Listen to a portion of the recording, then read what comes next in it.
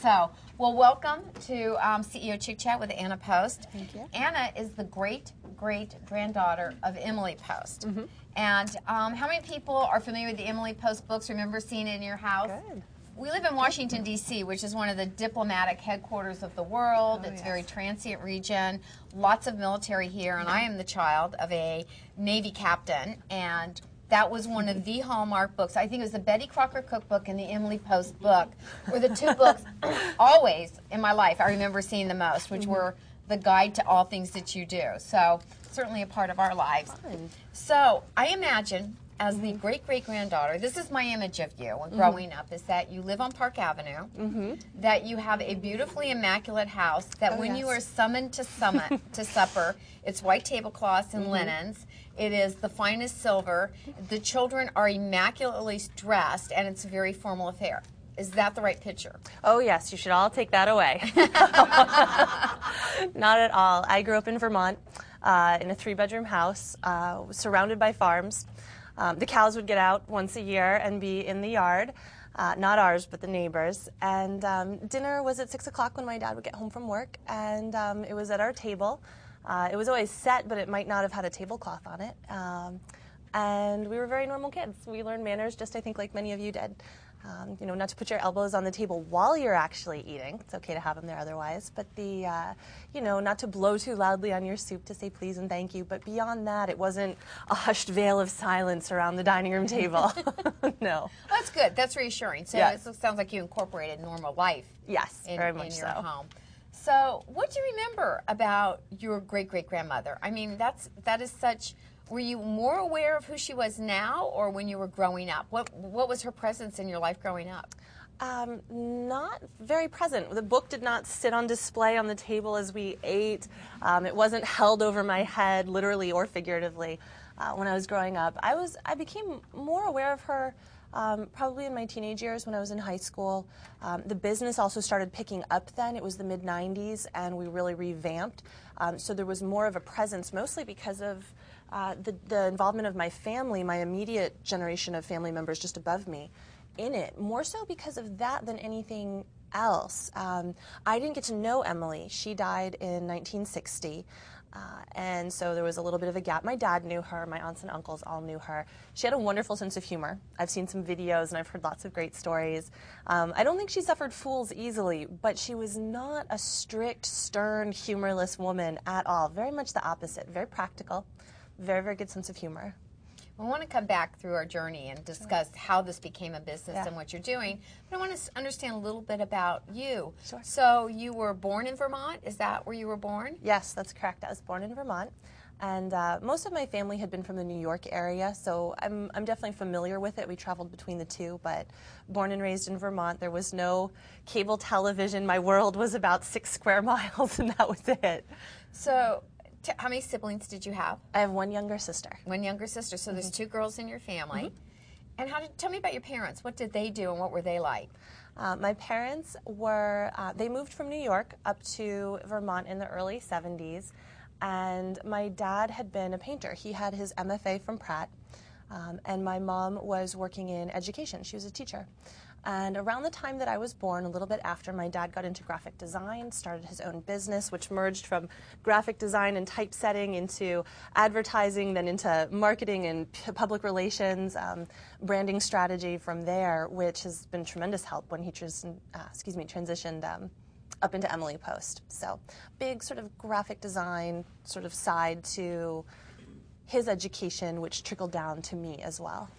Interesting. So are you the oldest or the youngest? I'm the oldest. You're the oldest, Yep. okay. I find that really common. A lot of times we ask the question out there of the number of women who are involved with us who are CEOs, and the majority of which are always the firstborn. Really? So it's always an interesting study, a quick study. I don't know what the survey really tells you, but I wonder what that means. I just think the oldest one's bossy. I think that's what it means. Great. Bossiness.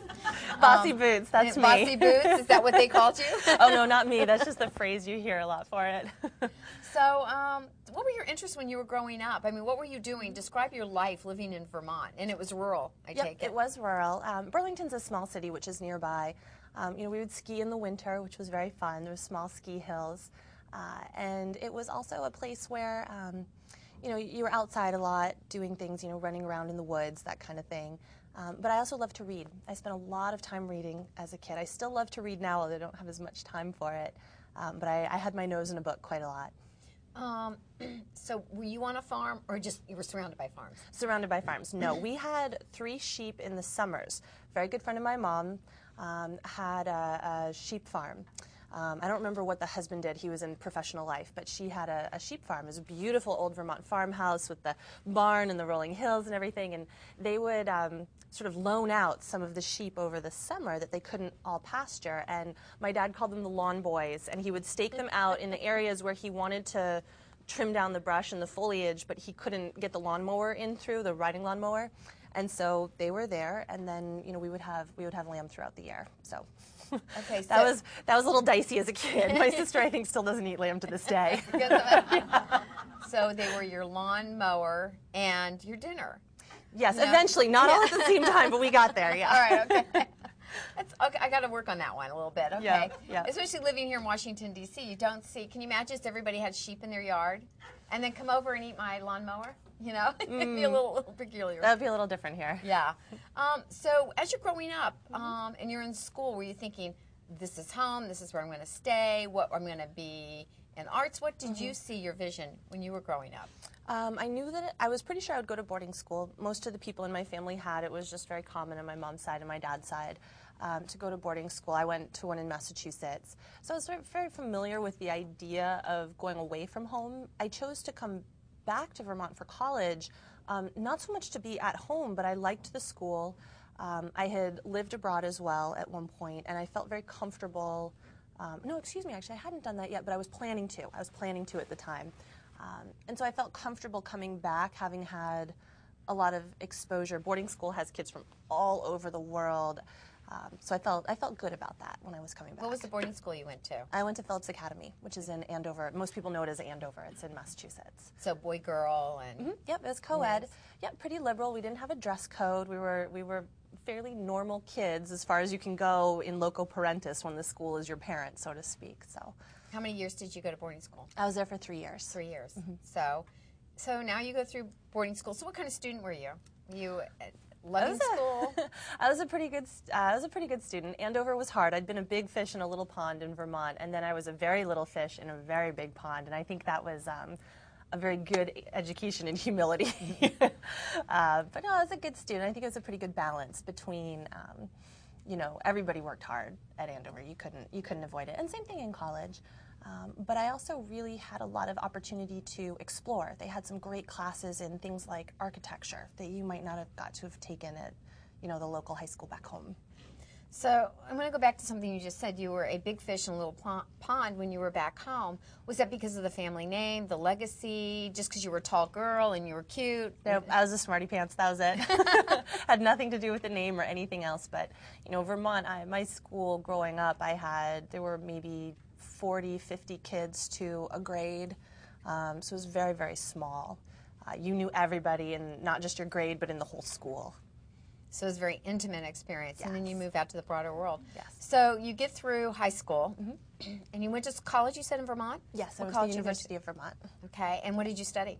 Political science, although I took an awful lot of art. I was an art history major for a while. No, excuse me, I was a studio art major for a while. I did graduate with a minor in art history. If you could combine the two, I would have a major, but they don't let you do that, so they keep them separate. So when you graduated, what were your aspirations as you're going through school? What did you see yourself doing? To be honest, as I was coming out of school, I didn't have a very set idea. It wasn't as though I'd wanted to be a banker or a lawyer, a doctor, which has a very, very funneled career path. I'll be honest, I wasn't entirely sure. I knew someday I wanted to do something with Emily Post, but both my parents encouraged me to do this, and I also wanted to myself go and work other places in the world first before that. And it happened very organically. I had a contact at the office of Senator Patrick Leahy here in D.C., who's the state senator for Vermont, and it really just happened organically. They said, well, why don't you, interview for an intern position for the summer. It's short. You can just see if you like it. And I did, and it worked out, and I took a job for the year, and it all just sort of flowed from there. I think I was up for pretty much anything. I was just curious to see what was out there.